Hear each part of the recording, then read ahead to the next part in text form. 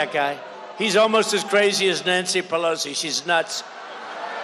The most preposterous part of Kamala's debate performance was when she tried to gaslight the public into believing she never supported the radical left policies that she has championed for her entire career. Do you mind if we roll a tape, please? Let's roll a tape. Go ahead.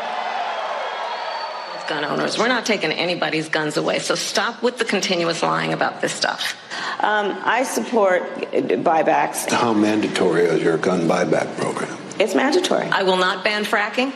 I have not banned fracking as Vice President of the United States. And in fact, I was the tie-breaking vote on the Inflation Reduction Act, which opened new leases for fracking.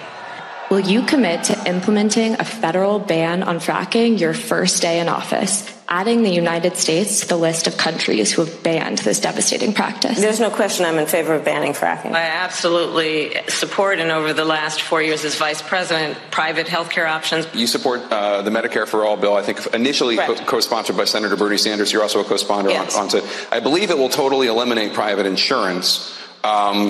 So for people out there who like their insurance, they don't get to keep it? Well, listen, the idea is that everyone gets access to medical care. And you don't have to go through the process of going through an insurance company, having them give you approval, going through the paperwork, all of the delay that may require. Who of us has not had that situation where you got to wait for approval and the doctor says, well, I don't know if your insurance company is going to cover this? Let's eliminate all of that. Let's move on.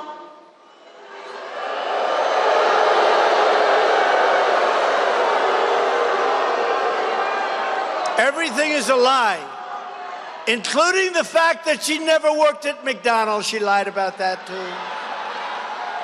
I told that to one of the fake news people 2 days ago.